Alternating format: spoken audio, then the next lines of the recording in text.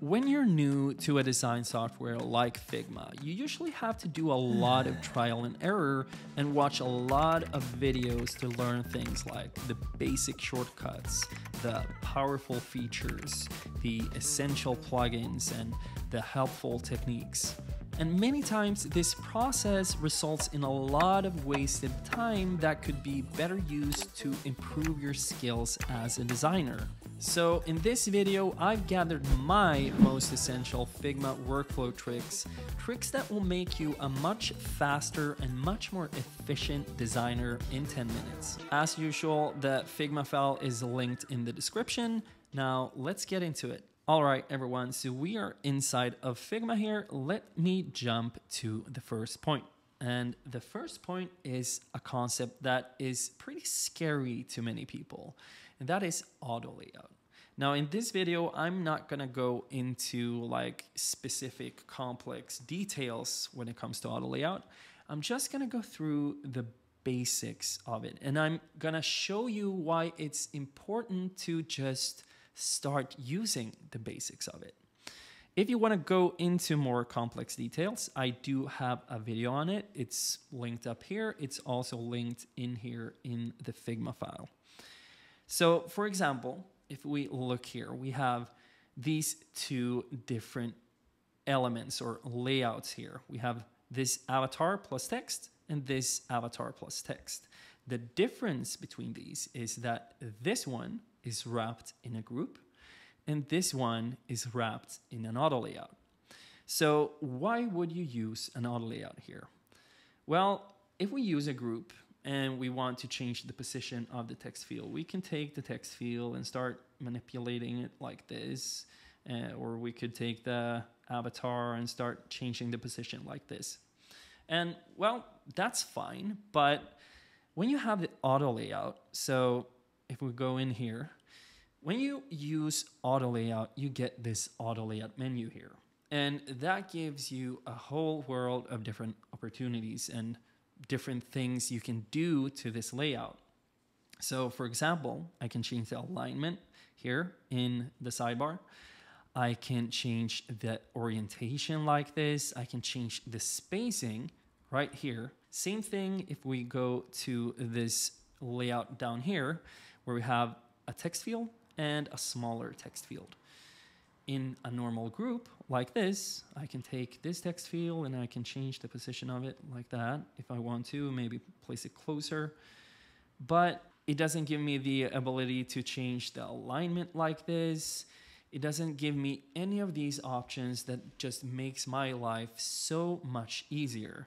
So my tip here is to start using auto layout even in the simplest of cases. So if you have two text fields, use an auto layout. Wrap them into an auto layout. If you have an avatar and a text field, wrap it into an auto layout.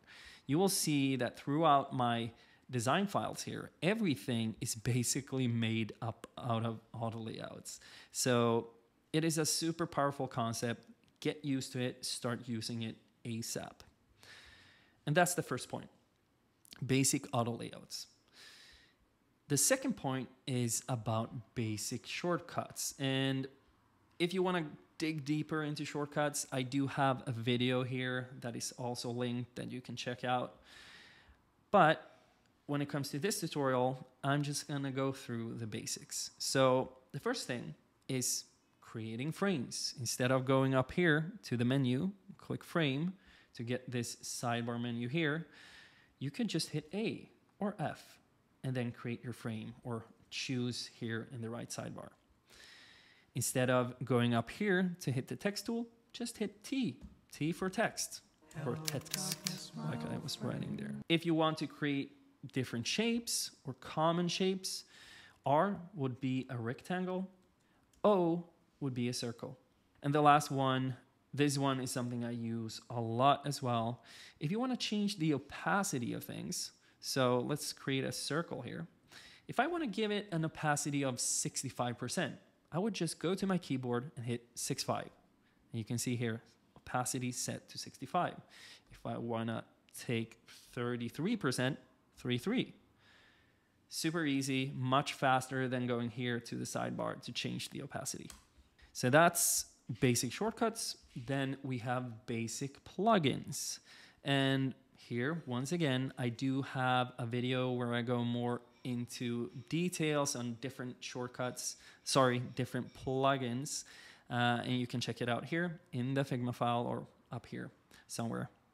But when it comes to plugins, I think it's really 3 different categories that you want to care about at first.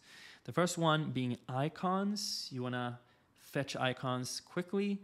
And in the icon case, I usually use either a library called Lucid Icons or a plugin called Lucid Icons, or Open Icons, which I think is a better option because it has a wide variety of different icon styles. So you could find something that looks like a retro vibe. You could find something that is very minimalistic. So Open Icon is a good option in this case. When it comes to images, I would suggest something like Unsplash or Pexels. And then when it comes to copy or copywriting, finding like placeholder text, a plugin that is called Lorem Ipsum is pretty powerful as well. And then we have number 4, which is basic column grids. I do have a video where I go into all of the details of this, but if you're just starting out, I would still suggest that even if you don't know anything about column grids, I would suggest that you start using them just to get accustomed to it. And the basics are just that for desktop, you can see here in the right sidebar, we have the layout grid panel. We hit plus and we change from grid to columns. That's how we get the column grid. For desktop, we use 12 columns. That's the standard. But when we go from desktop to tablet or breakpoint 1, we just change to 8 columns. And when we go to mobile, we change to 4 columns. You could dig into the details by looking at the video above, but I think this will get you pretty far. And then the last point, which is about standardized measurements. And this is something that took me many years to get into because I was usually just doing things free flow. I would use 31 pixels here and 57 pixels here.